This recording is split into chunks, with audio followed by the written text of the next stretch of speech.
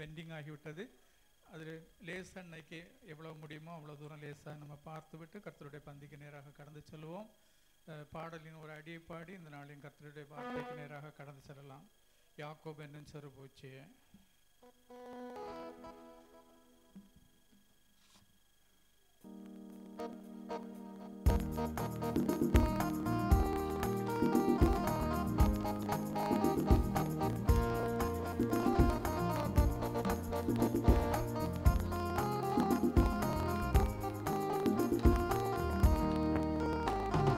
யாக்கோபென்னும் சிறு பூச்சியே, நீ ஒன்றுக்கும் கலங்கி விடாதே. இஸ்ரவேலின் சிறு கூட்டமே, நீ எதற்கும் பயந்து விடாதே. யாக்கோபென்னும் சிறு பூச்சியே, நீ ஒன்றுக்கும் கலங்கி விடாதே. இஸ்ரவேலின் சிறு கூட்டமே, பயந்து விடாதே.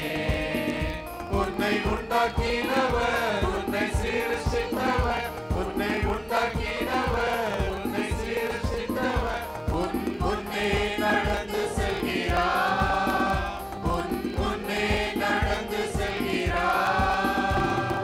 தீங்கு உன்னை ஒன்றும் செய்யாதே, தீங்கு உன்னை ஒன்றும் செய்யாதே. அழைத்தவர் கைவிடுவாரோ, தெரிந்தவர் விட்டுடுவாரோ, அழைத்தவர் கைவிடுவாரோ, தெரிந்தவர் விட்டுடுவாரோ. பெயர் சொல்லி அழைத்த தேவன், பெயர் சொல்லி அழைத்த தேவன் உன்னை மகிமைப்படுத்திடுவார், உன்னை மகிமைப்படுத்திடுவார். உன்னை உண்டாக்கினவர், உன்னை சிருஷ்டித்தவர், உன்னை உண்டாக்கினவர், உன்னை சிருஷ்டித்தவர் உன் முன்னே நடந்து செல்கிறார், உன் முன்னே நடந்து செல்கிறார். தீங்கு உன்னை ஒன்றும் செய்யாதே, தீங்கு உன்னை ஒன்றும் செய்யாதே. கர்த்தராகிய இயேசு கிறிஸ்து நாமத்திலே பிதாவே, ஆமென். நம்ம பைபிள் ஸ்டடி நம்ம எந்த புஸ்தகம் படிச்சுட்டு இருக்கோம்? ஏஞ்சல் எந்த புஸ்தகமா படிச்சுட்டு இருக்கோம்? யார் சொன்னா? Give a big hand to her. Okay, numbers.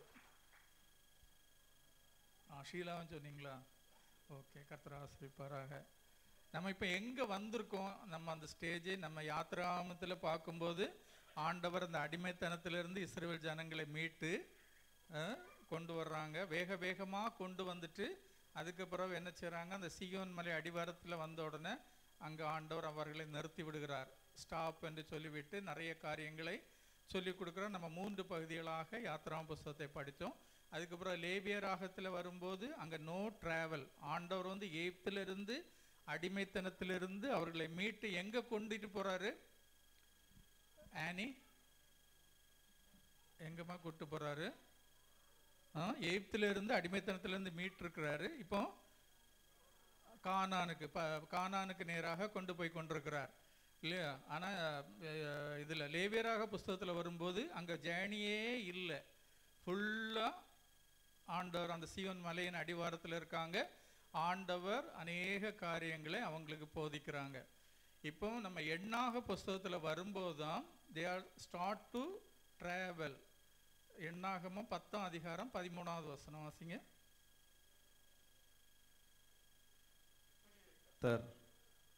மோசையை கொண்டு கட்டளையின்படி முதல் பிரயாணம் பண்ணினார்கள். யூதா சந்ததியருடைய போதும் 13வது வசனம். இப்படியே கர்த்தர் மோசையை கொண்டு கட்டளையிட்டபடியே முதல் பிரயாணம் பண்ணினார்கள். பாருங்க, யாத்திராம புஸ்தகத்தில் பார்க்கும்போது எகிப்தின் அடிமைத்தனத்திலிருந்து ஆண்டவர் மீட்கிறார், மீட்டு கொண்டு வருகிறார். சீயோன் மலை அடிவாரத்தில் இருக்காங்க. ஸ்டில் தே ஆர் சீயோன் மலை அடிவாரத்தில் தான் இருக்காங்க. லேவியராம் புஸ்தகத்தில் முழுவதும் அவங்க ஜேர்னியே இல்லை. இப்போ முதல் ஜேர்னி இப்போ தான் பண்ண போகிறாங்க. இப்போதான் அவங்க அந்த முதல் ஜேர்னி ஆரம்பிக்கிறாங்க.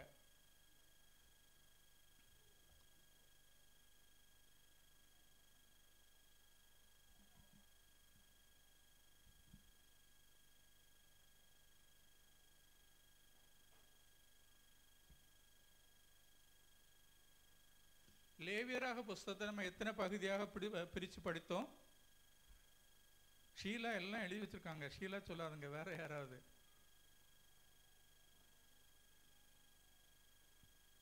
லேவியராக புஸ்தகத்தை நம்ம எத்தனை பகுதியாக பிரித்து படித்தோம்? 2 பகுதியாக. ஒன்று, ஒரு பரிசுத்தம் உள்ள தேவனிடத்தில் எப்படி போய் சேருவது. 2வது, அந்த பரிசுத்தம் உள்ள தேவனோடு எப்படி நம்ம என்றென்றும் அந்த பரிசுத்தத்தில் இணைந்திருப்பது என்கிற 2 காரியத்தை குறித்து நம்ம பார்த்தோம். இப்போ அந்த லேவியரா இது புக் ஆஃப் நம்பர்ஸ் எண்ணாகம் புஸ்தகத்தில் இப்போ தான் முதலாக அந்த ஜேர்னி தொடங்குகிறது இல்லையா? அந்த நம்ம எதுக்காக நம்ம வேதாகமம் படிக்கணும்? எதுக்காக நம்ம படிக்கணும்?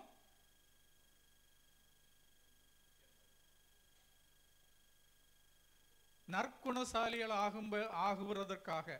நம்ம ஒவ்வொருவரும் நற்குணசாலிகள் ஆகுவதற்காக நம்ம வேதாகமத்தை படிக்கணும். 2வது, நித்திய ஜீவனை சுதந்திரித்துக் கொள்வதற்காக நம்ம வேதாகமத்தை படிக்கணும்.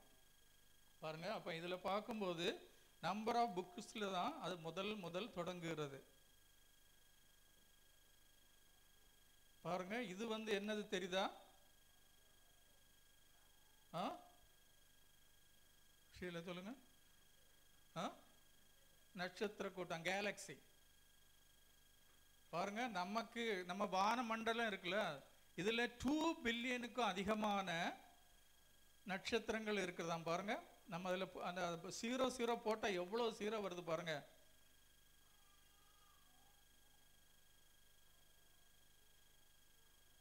இது வானத்துல கேலக்சியை பார்க்கும்போது நட்சத்திர கூட்டம் எப்படி இருக்குது. நம்ம எங்க இருக்கோம்? கேலக்சியில எர்த் எங்க இருக்கு பாருங்க, எவ்வளவு சின்னதா இருக்கு.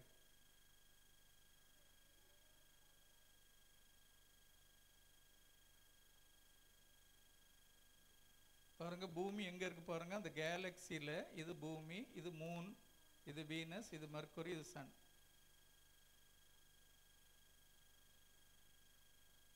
இப்படி இந்த சோலார் சிஸ்டம் இப்படி இருக்குது. சூரியனை சுற்றி சுற்றக்கூடிய கிரகங்கள் நிறைய இருக்குது. அதுல இந்த நம்ம பூமி சோலார் முழுசா வரல, ஒரு பாதி வருது பாருங்க. அந்த பெரிய சோலார் சிஸ்டத்துல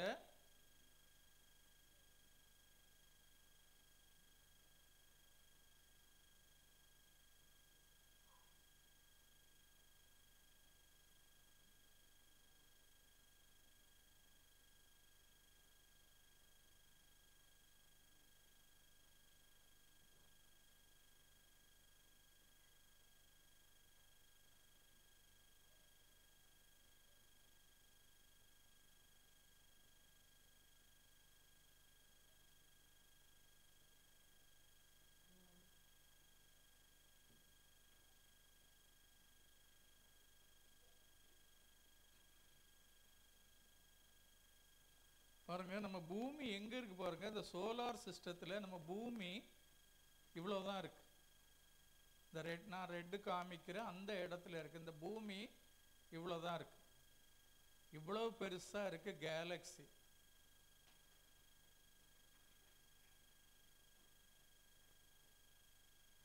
இது எதுக்கு நான் எடுத்தேன்னு சொன்னா பாருங்க, கேலக்சி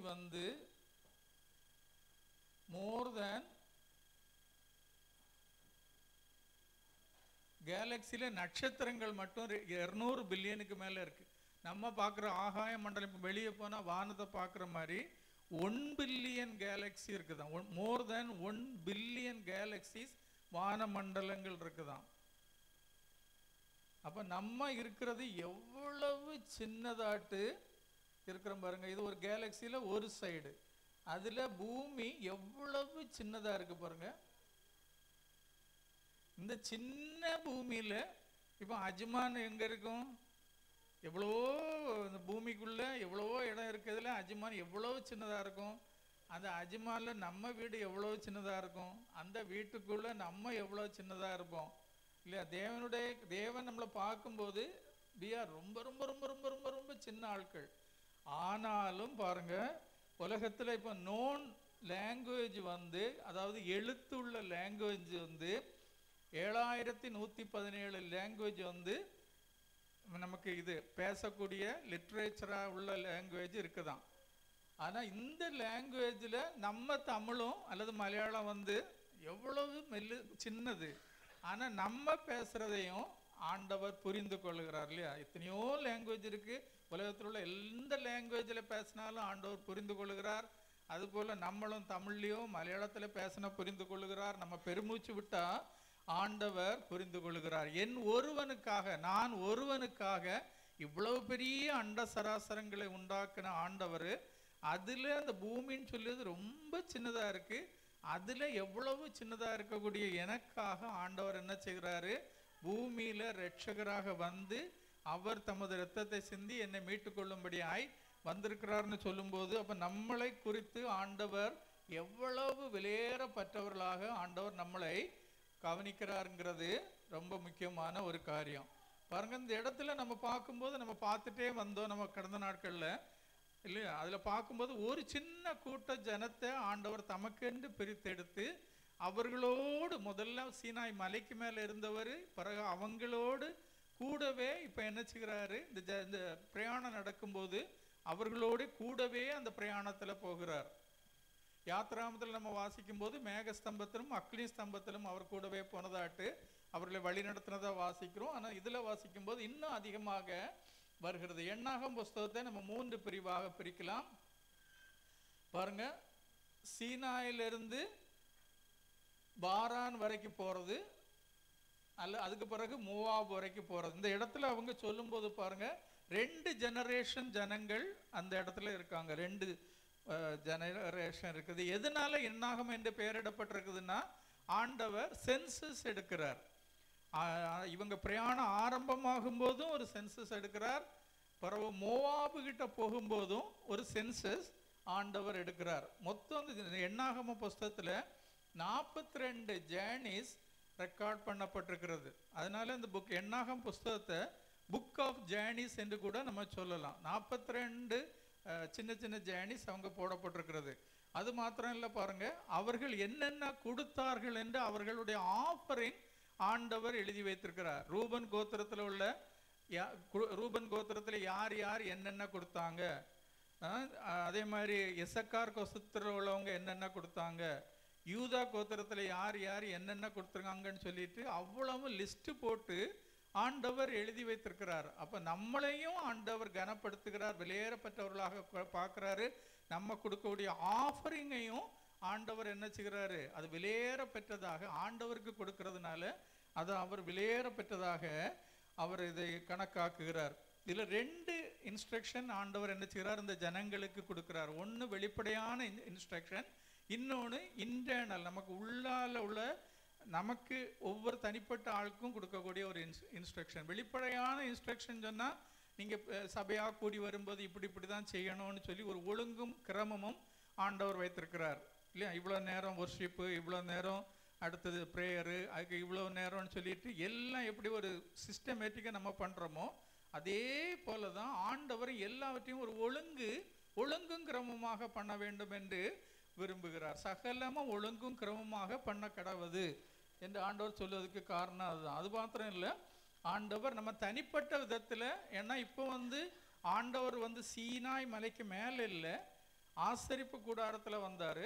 அதுக்கு பிறகு இப்ப எங்க இருக்கிறாரு, இவங்க கூட டிராவல் பண்றதுனால ஒரு பரிசுத்தமுள்ள தேவன் இவங்க கூடயே நடந்து கூட வர்றதுனால, அப்ப நீங்க தனிப்பட்ட விதத்துல எவ்வளவு பரிசுத்தமாய் நீங்கள் உங்களை காத்து கொள்ள வேண்டும் என்பதற்காக அவர் என்ன செய்கிறாரு, இந்த கட்டளைகளை அவர்களுக்கு கொடுக்குறாங்க. பாருங்க, இது கடந்த நாட்கள்ல நம்ம பார்த்தோம். பாருங்க, 3 பகுதி வராம போகுது இல்லையா. அவங்க இஸ்ரவேல்ல இருந்து டிராவல் பண்ணக்கூடிய காரியம் ஒன்று அங்கிருந்து பாருங்க, சீனாய் மலையிலிருந்து காதேஸ் பர்னபாவிலிருந்து மோவாபுக்கு வர போயிடுறாங்க. அந்த கிட்ட வர அந்த கானானுக்கு கிட்ட வர போயிடுறாங்க. ஆனா என்ன ஆகுது, உள்ள போக முடியாதபடி பல தடைகள் அவர்களுக்கு வந்துருது. இதுல முக்கியமாக சொல்லக்கூடிய ஒரு காரியம் பாருங்க, லேவியர்கள் நஸ்ரேன் என்று சொல்லி 2 காரியங்கள் வருகிறது. லேவியர்கள் யாரு? லேவி கோத்திரம். லேவி கோத்திரத்தில் உள்ள விசேஷம் என்னன்னா, அந்த வசனங்களை குறித்து கொள்ளுங்கள், நீங்க வீட்டில் போய் வாசித்து பாருங்க. லேவி கோத்திரத்தில் உள்ள முக்கியமான காரியம் என்னன்னா, ஆண்டவர் accepts unique ownership over the Levitics, making them as representative who will represent God's blessing and presence to God. இப்போ ஒரு லேவியன், நம்ம ஒரு ஏதாவது ஒரு கடை திறக்கிறோன்னு வைங்க, அப்போ ஒரு லேவியனை நம்ம அந்த கடைக்கு அழைத்தோம்னா 2 காரியங்கள், அல்லது நம்ம வீட்டுக்கு அவங்கள ஜோக்கு பண்ண கூப்பிடுறோம்னா 2 காரியங்கள். ஒன்று, ஆண்டவருடைய ஆசீர்வாதத்துக்கு ரெப்ரசன்ட் பண்ணுறான். இன்னொன்று, ஆண்டவருடைய ப்ரெசன்ஸுக்கு, ஆண்டவருடைய பிரசன்னத்துக்கு அந்த லேவியன் இது ரெப்ரசன்டாக இருக்கிறான். 2 காரியம். லேவியனை அழைக்கும் போது 2 காரியம். ஒன்று, தேவனுடைய ஆசீர்வாதத்துக்கு அவன் ரெப்ரசன்டேட்டிவ். இன்னொன்று, தேவனுடைய பிரசன்னத்துக்கும் அவன் ரெப்ரசன்டேட்டிவ். இந்த லேவி கோத்திரத்தை ஆண்டவர் ஏன் பிடித்தெடுக்கிறார்? லேவி கோத்திரத்தை என்னுடைய ஜனம் என்று ஆண்டவர் ஏன் பிரித்தெடுக்கிறார்? ஊழியத்துக்காக. லேவி கோத்திரம் வைராக்கியமாக நின்னாங்க. முதல்ல இஸ்ரவேல் ஜனங்கள் எகிப்திலிருந்து வெளியே வரும்போது பலவிதமான வாதைகளை ஆண்டவர் அனுப்புகிறாரு. ஒவ்வொரு தடவையும் பார்வோனுடைய இதயம் கடினப்பட்டு விடுகிறது. கடைசி என்ன செய்கிறாரு, அந்த சங்கார தூதன் சொல்லி ஒவ்வொரு வீட்டில் எகிப்தின் குடும்பத்தில் உள்ள ஒவ்வொரு தலைப்பிள்ளைகளையும் ஆண்டவர் சங்கரிக்கிறார். அப்படி சங்கரிக்கும் போது ஆண்டவர் சொல்கிறாரு, இவங்க இருக்கக்கூடிய அந்த கோஸ்தன் நாட்டில் இஸ்ரவேல் ஜனங்கள் இருக்காங்கல்ல, அந்த இஸ்ரவேல் ஜனங்கள்ல ஒருத்தருக்கும் ஒரு சேதமும் வரல.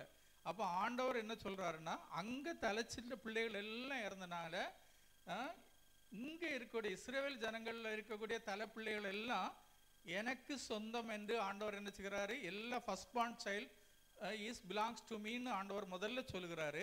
பிறகு கொஞ்சம் அடுத்த கொஞ்சம் சாப்டர்ஸ் கழிஞ்சு வரும்போது ஆண்டவர் சொல்கிறாரு, எல்லா குடும்பத்திலையும் ஒவ்வொரு தலைப்பிள்ளைகளை எடுக்கிறதுக்கு பதிலாக நான் லேவியரை ஒரு கோத்திரத்தை எனக்கு சொந்தமாக எடுத்துக்கொள்கிறேன், அவங்களுக்கு வேற எந்த பங்கும் கிடையாது, ஆண்டவரே அவர்களுக்கு சொந்தம் என்று சொல்றாங்க. அதனால தான் லேவியனுக்கும் ஆசாரியனுக்கும் ஒரு விசேஷித்த கனத்தை ஆண்டவர் கொடுத்து வைக்கிறார். இந்த லேவி யாருன்னு பார்த்தா, ஒரு காலத்துல மகா பெரிய முரடன் இல்லையா. லேவி எக்ஸ்டர்மினேட்ஸ் த சிட்டி ஆஃப் சேஷம், killing all men in revenge of அந்த இவா தீனாளை கொல்லும்போது, தீனாளுங்கிற ஒரு சகோதரிய அந்த அந்த பட்டணத்தில் உள்ளவங்க எல்லாம் அந்த மோசமாக ட்ரீட் பண்ண உடனே அந்த லேவி ஒருத்தம் போய் என்ன செய்கிறான், அந்த பட்டணத்தில் உள்ள எல்லாரையும் சங்காரம் பண்ணி போடுறான். அவ்வளவு பெரிய முரடனும் அவ்வளவு பெரிய யுத்த வீரன் அவன், அவ்வளவு மூர்க்கமான மனுஷன். ஆனால் அப்படிப்பட்ட மனுஷனை ஆண்டவர் என்ன செய்கிறாரு, தலைகீழாக மாற்றி ஒரு சாதுவான மனுஷனாகி தனக்காக ஆண்டவர் எடுத்துக்கொள்கிறார். அப்படின்னா அதுக்கு இன்னொரு விதத்தில் சொல்லியாச்சுன்னா பாருங்க, ஒவ்வொரு கர்த்தருடைய பிள்ளைகளும் ஆண்டவருக்குள்ள வர வர வர வர வரவங்க எப்படி இருக்கணும். ஒரு காலத்துல முரடனா இருந்திருப்பான், குடிகாரனா இருந்திருப்பான், இல்லையா தண்ணி அடிக்கக்கூடியவனா இருந்திருப்பான், இல்லை சிகரெட்டு குடிக்கக்கூடியவனா இருந்திருப்பான், சீட் விளையாடுவனா இருந்திருப்பான். ஆனா ஆண்டவருக்குள்ள வர வர வர வர கிட்ட நெருங்க நெருங்க நெருங்க நாளாக நாளாக கிறிஸ்துவின் சாயலுக்கு ஒப்பாய் நம்ம மாறிக்கொண்டே இருக்க வேண்டும். ஒரு 25 வருஷத்துக்கு முன்னால இருந்த ஜெரால்டு இல்லை, இப்போ இருக்கக்கூடிய ஜெரால்டு இல்லையா. 25 வருஷத்துக்கு முன்னால இருந்த ராஜ்குமார் இல்லை, இப்போ இருக்கக்கூடிய ராஜ்குமார். நிறைய பேரை ஒரு எத்தனையோ வருஷங்களா எனக்கு தெரியும், நிறைய பேர் ரொம்ப நல்லா மாறி இருக்கீங்க, நல்ல சின்ன ஆட்டுக்குட்டி மாறி இருக்கக்கூடியவங்க நிறைய இருக்காங்க. ஆனா சிலர் அப்படியே தான் இருக்காங்க. 25 வருஷத்துக்கு முன்னால பார்க்கும்போது எப்படி இருந்தாங்களோ அப்படிதான் இருந்தாங்க. குணத்துல ஒரு மாற்றமும் தெரியல. அதே வள பேச்சு இல்லையா, அதே இது தேவையில்லாத டாக்கு. மாறணும் நம்ம. அதனால்தான் நம்ம தேவாலயத்துக்கு வருகிறோம் இல்லையா. எப்படி மாறணுமா, குமாரனுடைய சாயலுக்கு ஒப்பாய் நம்ம மாறணும். நான் சின்ன பிள்ளையா இருக்கும்போது குளச்சல் பகுதியில் ஒரு ஒரு மோசேன்னு சொல்லிட்டு ஒரு ஆள் மோசே நம்ம வேதத்தில் பார்க்கும்போது பாருங்க, ஒருத்தனை ஒத்த அடியில் கொன்று போட்டவன் கடைசியில் வேதத்தில் சொல்லப்பட்டிருக்குது, எண்ணாமத்தில் தான் சொல்லியிருக்கு, பூமியிலே அவனை போல சாந்தமான மனுஷன் ஒருவனும் இல்லைன்னு. நான் சின்ன பிள்ளையா இருக்கும்போது நான் ஒரு கடையில் ஏதோ வீட்டுக்கு ஏதோ சாமானை வாங்க சொன்னாங்கன்னு சொல்லிட்டு அந்த கடைக்கு போகும்போது ஒருத்தன் நின்று நல்லா குடிச்சிட்டு அந்த கடைக்காரன்ட்ட சண்டை போட்டுக்கிட்டு இருந்தோம். சண்டை போட்டுட்டு இருக்கும்போது அதில் ஒரு சின்ன ரொம்ப சாதுவான ஒரு மனுஷன் அதில் நின்றுட்டு இருந்தவர். இவன் சண்டை போட்டு நிறுத்த மாட்டாங்க, குடிச்சிட்டு பயங்கரமாக சண்டை போட்டுக்கிட்டு இருக்க உடனே என்ன செய்தாருன்னா டப்புன்னு அவனை 2 கை வச்சு ஒரு தூக்கி கொஞ்சம் அந்த பக்கத்தில் பொத்து நாங்கள் விட்டுட்டாரு. இவர் விட்ட ஸ்பீடை பார்த்துட்டு அவன் பயந்து அப்படியே போயிட்டான். கடைசியில் பார்த்தா அவருக்கு பேர் மோசே, ஒரு ஊழியக்காரன். ஆனால் அப்புறம் ஆட்கள் சொன்னாங்க, ஒரு காலத்தில் இந்த மோசை எப்படி இருந்தால் இப்போ எவ்வளோ சாதுவாக மாறிட்டான்னு. அடுத்த ஜனங்கள், புறஜாதி ஜனங்கள் சாட்சி சொல்லக்கூடிய அளவுக்கு பாருங்க. அதுதான் ஆண்டவருக்குள்ள வர வர வர வர நம்ம சுவாபங்கள் அப்படியே மாறி நம்ம குமாரனுடைய சாயலுக்குப்பாய் கொஞ்சம் கொஞ்சமாக மாறணும். அப்போ இதில் சொல்லப்பட்டிருக்கிறது பாருங்க, லேவியும் சொல்லப்பட்டிருக்கிறது, நசரேன் என்றும் சொல்லப்பட்டிருக்கிறது. லேவி கோத்திரத்தை ஆண்டவரே சொல்லுகிறாரு, இவர்களை நான் எனது சொத்தாக நான் எடுத்துக்கொள்கிறேன், அவர்கள் ஆண்டவருடைய ரெப்ரசன்டேட்டிவாகவும் ஆண்டவருடைய ஆசீர்வாதத்துக்கும் அவர்கள் சமமானவர்கள் என்று ஆண்டவர் சொல்றாரு. அப்போ மற்றவங்கெல்லாம் நினைப்பாங்கல்ல, அவங்க மட்டும்தான், லேவி கோத்திரம் மட்டும்தான் அப்படியா, நாங்களும் எங்களுக்கும் வாய்ப்பு வேணுமேன்னு சொல்லும்போது ஆண்டவர் என்ன செய்யறாரு, அதில் நஸ்ரேன் விரதம்னு சொல்லிட்டு ஒரு விரதத்தை கட்டளை எடுக்கிறார். அப்போ யாரெல்லாம் தங்களை ஆண்டவருக்கு முழு மனசாக ஒப்பு கொடுக்குறாங்களோ அவங்களெல்லாம் நஸ்ரே விரதம் எடுத்து ஆண்டவருக்காக பரிசுத்தமாய் தங்களை காத்து கொள்ள வேண்டும் என்று அந்த நம்ம இது எண்ணாகம 6ஆம் அதிகாரத்துல எல்லாம் வரிசையாக சொல்லப்பட்டு கொண்டு வருகிறது பாருங்க. அப்போ ஆண்டவர்கிட்ட பட்சபாதம் இல்லை என்பது காட்டுவதற்காக தான் லேவி கோத்திரத்தை தனக்காக எடுத்துக்கொண்டார். அப்போ மற்றவங்க ஒருவேளை நினைக்கலாங்க, அவங்க மட்டும்தான் பேசுவாங்களா, அவங்க மட்டும்தான் செய்வாங்களான்னு சொன்னால் நீயும் பண்ணலாம், நீயும் அந்த நசரேன் விரதம் எடுத்து ஆண்டவருக்காக உன்னை ஒப்பு கொடுக்கலாம் என்று.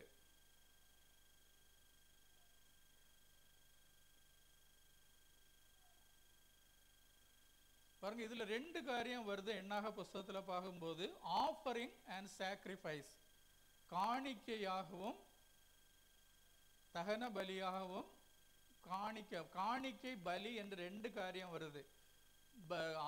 ஆஃபரிங் என்று சொல்லும்போது நம்ம ஆண்டவருக்கு கொடுக்கக்கூடிய காணிக்கை, நம்ம இஷ்டப்படி நம்ம இப்போ பேர்ஸ் திறக்கும், காணிக்கைக்கு போடுறதுக்கு வராங்க, பேர்ஸ் திறக்கும், அதில் 5 ரூபா நோட்டு இருக்குது, 1 ரூபா நோட்டு, 1 ரூபாயும் இருக்குது, 25 பைசாவும் இருக்குது, இல்லை 200 ரூபாயும் இருக்குது, 500 ரூபாயும் இருக்குது. எதை போடணுங்கிறது யாருக்கு விருப்பம்? நம்மளுடைய விருப்பம், அது ஆஃபரிங். ஆனால் சாக்ரிஃபைஸ் என்று சொல்லும்போது பிதா டிமாண்ட் பண்ணக்கூடிய ஒரு காரியம், பிதா டிமாண்ட் பண்ணக்கூடிய காரியம். ஆனால் கர்த்தராகிய இயேசு கிறிஸ்து எபேசியர் 5:2 வருது பாருங்க, எடுத்தீங்கன்னா குயிக்கா வாசிங்க. நம்மை தேவனுக்கு சுகந்த வாசனையாக காணிக்கையாகவும் பலியாகவும் ஒப்பு கொடுத்து நம்மில் அன்பு கூர்ந்தது போல நீங்களும் அன்பிலே நடந்து கொள்ளுங்கள். ஆண்டவர் நமக்காக 2 காரியமா செய்திருக்கிறார், காணிக்கையாகவும் பலியாகவும் தம்மை தாமே சுகந்த வாசனையாக ஒப்பு கொடுத்திருக்கிறார். நம்மளும் அதே மாதிரி இருக்க வேண்டும் என்று விரும்புகிறார். பாருங்க, இந்த ஆஃபரிங்ல முக்கியமான ஒரு காரியம், நம்ம ஆஃபரிங் நமக்கும் ஆண்டவருக்கு தான் தெரியும், ஆனாலும் ஆண்டவர் என்ன செய்கிறார் பாருங்க, அதை குறித்து வைக்கிறார். நம்ம கொடுக்கக்கூடிய என்ன இன்டென்ஷன்ல போடுறோங்கிறத ஆண்டவர் குறித்து வைக்கிறார். எவ்வளவு போடுறோங்கிறது முக்கியம் இல்லை, நம்ம எந்த இன்டென்ஷனோட ஆண்டவருக்கு கொடுக்குறோங்கிறது ஆண்டவர் அதை குறித்து அவருடைய நாளாகம புஸ்தகத்தில் அதை எழுதி வைக்கிறாராம். 2வது இன்னொரு முக்கியமான காரியம் பாருங்க, இந்த ஜனங்கள் அங்கிருந்து புறப்பட்டு வரும்போது நம்ம எண்ணாகமம் 11:4 சொல்லப்பட்டிருக்கு பாருங்க. இப்போ அந்த கர்த்தருடைய பிள்ளைகள் எல்லாம் என்ன செய்யறாங்க, ஆசீர்வாதத்து கானானுக்கு நேராக போக வேண்டும் என்று போகும்போது, எகிப்திலிருந்து அடிமைத்தனத்திலிருந்து வெளியே வரும்போது இஸ்ரவேலர் மாத்திரம் இல்லை, அவர்களுக்கு கூட புறஜாதி ஜனங்களும் கூடவே வந்துட்டாங்க. நிறைய புறஜாதி ஜனங்கள், ஏன்னா அதிசயங்களையும் அற்புதங்களையும் இஸ்ரவேல் ஜனங்களுக்கு மத்தியில் ஆண்டவர் செய்த போது அந்த அதிசயங்களையும் அற்புதங்களையும் பார்த்து விட்டு நிறைய ஜனங்கள் என்ன செய்துட்டாங்க, ஆண்டவருக்கு கூடவே இந்த இஸ்ரவேல் ஜனங்களுக்கு கூடவே வந்துட்டாங்க.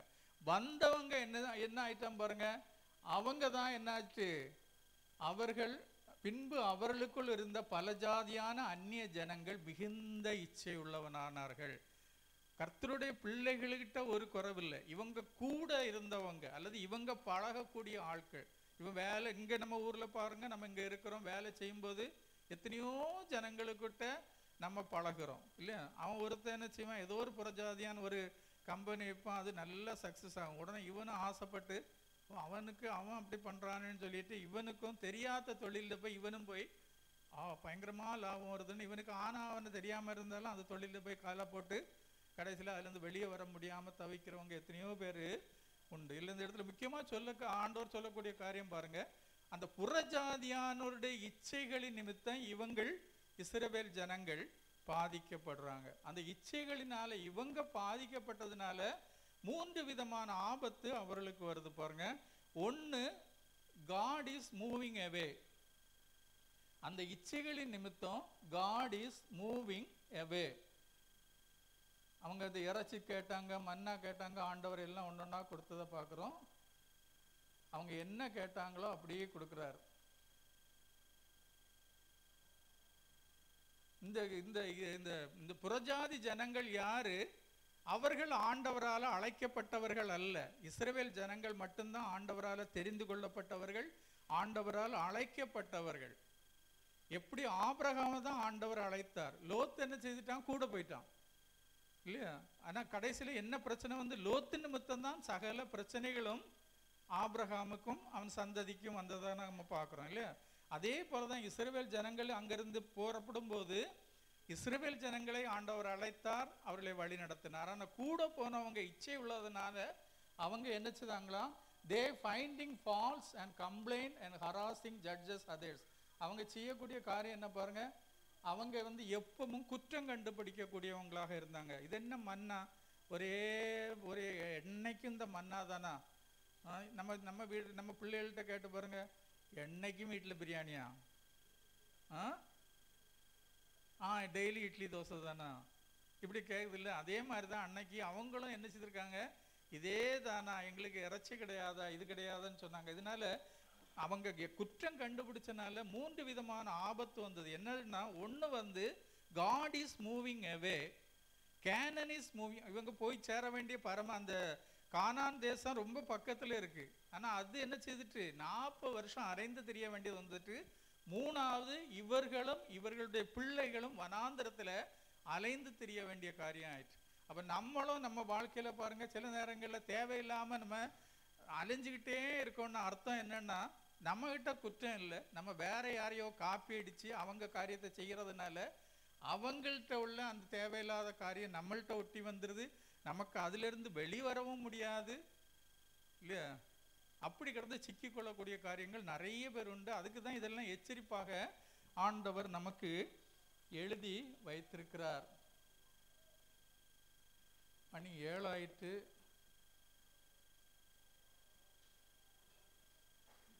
How is God giving guidance and instruction? நம்ம அதில் முக்கியமாக பாருங்கள், அதில் மேகத்தின் மூலமாக கொடுத்தார், மோசே மூலமாக கொடுத்தார், ட்ரம்பட்ஸ் காகலம் அல்லது பூரிகை, கடைசியை பஸ்கா மூலமாகவும் ஆண்டவர் கொடுத்தார். அப்போ நம்ம இதோட நிறுத்துவோம், ஏன்னா நமக்கு மணி 7 ஆயிட்டதுனால மீதி உள்ள நாள் காரியங்களை இப்போ 2வது பார்க்கலாம். அந்த பஸ்கா வந்து ஆண்டவர் என்ன செய்கிறார் பாருங்க. ஆண்டவர் இஸ்ரவேல் ஜனங்களுக்கு முதல் பஸ்கா எப்போ கொடுத்தாரு?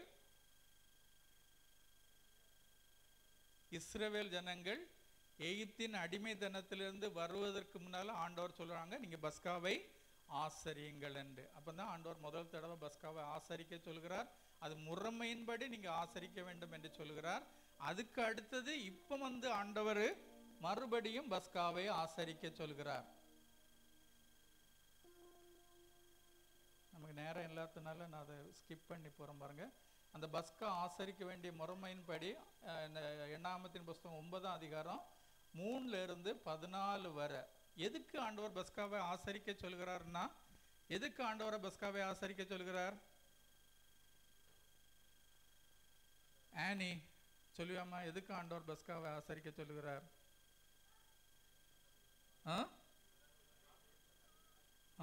எதுக்குன்னா, அவங்களுக்கு just to remind them that they were already freed from the captivities.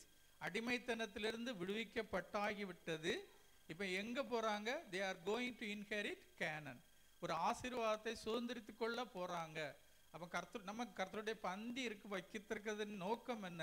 நீங்கள் ஒவ்வொருவரும் பாவத்தின் அடிமைத்தனத்திலிருந்தும் சாத்தானின் அடிமைத்தனத்திலிருந்தும் நீங்க மீட்கப்பட்டிருக்கீங்க. ஒரு பரம கானானை சுதந்திரிக்க நீங்க போய்கொண்டு இருக்கிறீங்க. அப்ப உங்கள் மத்தியிலே கடவுள் இருக்கிறார். அந்நிய ஜாதிகளின் இச்சை உங்களுக்குள்ள வராதபடிக்கு நீங்கள் எச்சரிக்கையாய் இருங்கள். அந்நிய ஜாதிகளின் இச்சைன்னு சொல்லும்போது மாம்ச இச்சையை பற்றி இதுல மெயினாக சொல்லலை. அந்த அந்த பின்பகுதிகளில் வருகிறது. ஆனா இந்த இடத்துல சொல்லியிருக்கக்கூடிய காரியம் பாருங்க, அந்நிய ஜாதிகள் இச்சையானதுனால இவர்களும் அவர்களுடைய வலையில் அகப்பட்டு இவர்களும் அந்த கண்ணியில சிக்கி கொண்டு ஆண்டவரும் இவர்களை விட்டு தூரமா போகிறார், கானானும் தூரமா போகிறது. இவர்களும் இவர்கள பிள்ளைகளும் தேவையில்லாம சுற்றி கொண்டே இருக்கிறாங்க. நிறைய பேர் என்ன செய்வாங்க, பேங்க் ஒரு கார் எடுப்பாங்க, பேங்க்ல போய் லோன் எடுக்கு. ஒரு சாதாரண கார் எடுக்கலாம், பெரிய 4 வீல் டிரைவ் எடுப்பாங்க. பரவாயில்ல லோன் கட்டுக்க வேண்டி வடக்கையும் தெற்கையும் சுத்திட்டு இருப்பாங்க. இதுதான் அந்நியர்களை பார்த்து அந்த இச்சை நமக்குள்ள வந்துடும். அந்நியர்கள் பண்ணக்கூடிய பிசினஸை பார்த்து இவன் தேவையில்லாம காலை கொண்டு விட்டுட்டு உள்ள இருந்து வெளியே வர முடியாது, அதுல சிக்கிட்டு மாட்டிக்கொள்வாங்க. தெரிந்த காரியத்துல தைரியமா நம்ம செய்யலாம், நமக்கு தெரிந்த காரியத்துல. தெரியாத காரியங்கள்ல இவங்க போய் மாட்டிக்கொள்ளும் போது பாருங்க, அதெல்லாம் கண்ணிகளாக மாறிக்கொள்கிறது. கண்ணின்னு சொன்ன என்னது? சுத்திக்கிடும். அதுல இருந்து லேசில உருவி வெளியே வர முடியாது. நிறைய கர்த்தருடைய பிள்ளைகள் கிரெடிட் கார்டு எடுத்துட்டு கண்ணு தள்ளுறதை நம்ம எத்தனையோ தடவை பார்த்துருக்கோம். இதெல்லாம் கண்ணிகள். அடுத்தவன் செய்ய மாதிரி நம்மளும் அங்க போய் காட்டிட்டு டிவி வாங்கிட்டு வர்றதில்லை இல்லையா? நம்ம பாக்கெட்ல எவ்வளவு இருக்கோ அதை அனுசரிச்சு தான் நம்ம செலவு பண்ணணும். நான் ஒரு மூத்த சகோதரனாக ஆலோசனையாக இதையெல்லாம் சொல்லுகிறேன் இல்லையா? இதெல்லாம் கண்ணிகள்ல போய் சிக்காதபடிக்கு நம்ம எச்சரிக்கையா இருக்க வேண்டியது அவசியம். தேவையில்லாம லோன் எடுக்காதுங்க, தேவையில்லாம கிரெடிட் கார்டு எடுக்காதுங்க, தேவையில்லாத பிசினஸ்ல போய் வம்புல மாட்டிக்கொள்ளாதுங்க. உங்களுக்கு நீங்க சம்பாதிக்கிற பணம் நீங்களும் உங்கள் பிள்ளைகளும் சாப்பிட வேண்டிய பணம். நீங்க அதை வட்டிக்காரனுக்கு கொடுத்தாச்சுன்னா உங்க பிள்ளைகள் சாப்பிட வேண்டிய ரத்தத்தை எவனோ இல்ல சாப்பிட்டுட்டு போறான். இதெல்லாம் கண்ணிகள். ஒரு நாளும் கிரெடிட் கார்டு எடுக்காதுங்க. கிரெடிட் கார்டுனா லோன்ல வாங்காதுங்க. அதெல்லாம் கண்ணிகள். அதுல இது இப்படிதான் இவங்க போய் பண்ணதுனால என்ன ஆயிட்டு பாருங்க, ஆண்டவரும் அவர்களை விட்டு தூரம் போய்விட்டார், கானானும் அவர்களை விட்டு தூரம் போய்விட்டது. இவர்கள் செய்த தப்பிதத்தின் நிமித்தம் இவர்கள் பிள்ளைகளும் வனாந்திரத்தில் கடந்து சுத்திக்கிட்டே இருக்காங்க. அந்த பிள்ளைகள் என்ன தப்பு பண்ணுச்சு இல்லையா? நேத்தோ முந்தானத்தை நான் ஒரு டிவியில் ஒரு ப்ரோக்ராம் பார்த்தேன். எனக்கு கண்ணில் இருந்து கண்ணீர் வர மாதிரி இருந்து. 2 சின்ன பிள்ளைகள், பசி, ஏன்னு கேட்க ஆள் இல்லை, ரோட்டில் அதுக்கு வித்த பண்ணுது, ஒருத்தரும் பார்க்கல. அந்த மூத்த பிள்ளை, அந்த சின்ன பிள்ளை அதுகிட்ட ஏதாவது ஆகாரத்துக்கு கேட்கும்போது இந்த மூத்த பிள்ளைக்கு கொடுக்கறதுக்கும் இல்லை, அதை அழுதுகிட்டே ட்ரம் அடிக்குது. இது யாரோ செய்த தப்பிதத்துக்கு அந்த பிள்ளைகள் அநியாயமாட்டு ஒரு நேரம் ஆகாரத்துக்காக ரோட்ல தெருவில் போய் நின்று, பொம்பளை பிள்ளைகள் அது என்ன ட்ரம் அடிச்சு கயத்தையும் கட்டி அதுக்கு மேல போகுது. இதெல்லாம் யாருனால? அவளுடைய பெற்றோர்கள் செய்த தப்பிதத்தின் நிமித்தம் அந்த பிள்ளைகள் கிடந்து கஷ்டப்படுது இல்லையா? அப்ப இதெல்லாம் நமக்கு எச்சரிக்கை. இது உலகத்துல யாருன்னு சொல்லி தர மாட்டாங்க, தேவ சமூகத்துல கர்த்தருடைய வீட்டுல தான் இதை சொல்லி தருவாங்க. அதனால நான் ஒரு மூத்த சகோதரனாங்க உங்களுக்கு இதெல்லாம் ஒரு ஆலோசனையாக சொல்லுகிறேன். நமக்கு நேரம் குறைவா இருக்கிறதுனால நம்ம அப்படி கர்த்தருடைய பந்திக்கு நேராக நம்ம கடந்து செல்லுவோம்.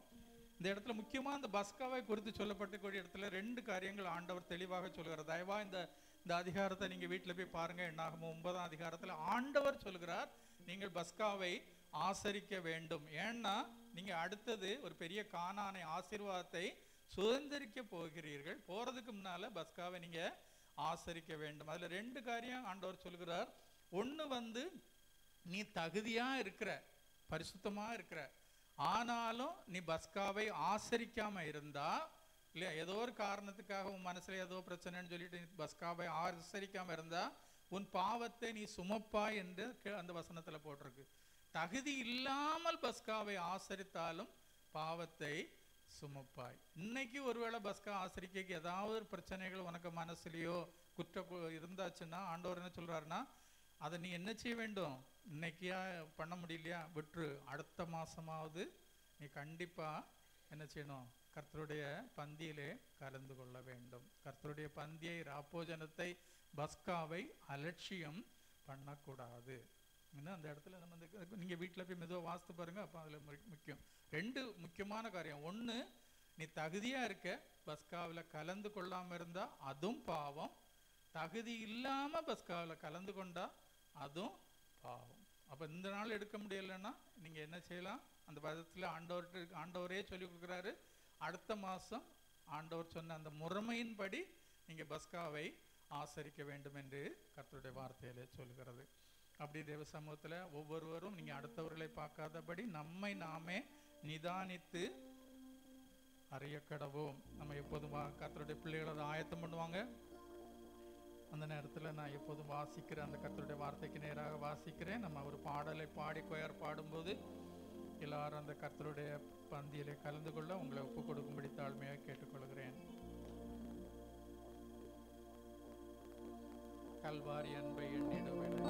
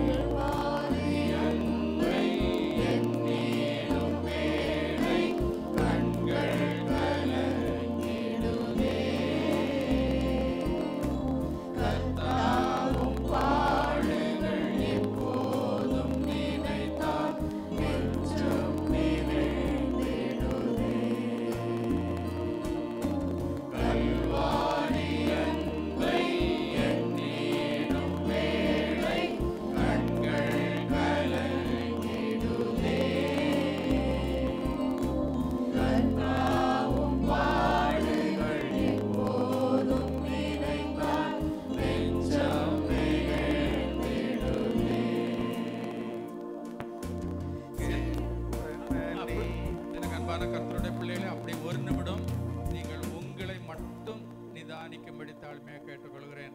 நம்ம இந்த ஸ்லைட்ல முதல்ல பார்த்த மாதிரி பாருங்க, எவ்வளவு பெரிய கேலக்சி அதெல்லாம்